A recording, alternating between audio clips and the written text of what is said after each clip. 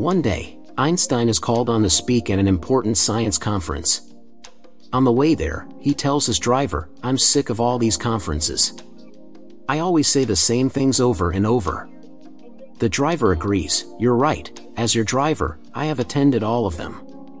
And even though I don't know anything about science, I could give the conference in your place." Noticing that his driver looks a lot like him, Einstein says, "That's a great idea. Let's switch places then."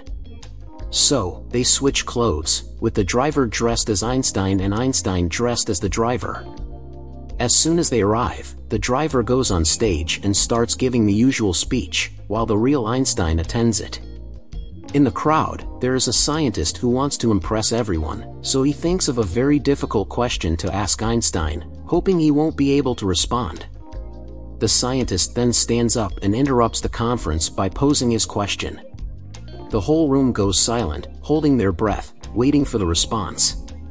The driver looks at him, dead in the eye, and says, "Sir, your question is so easy that I'm going to let my driver reply to it for me."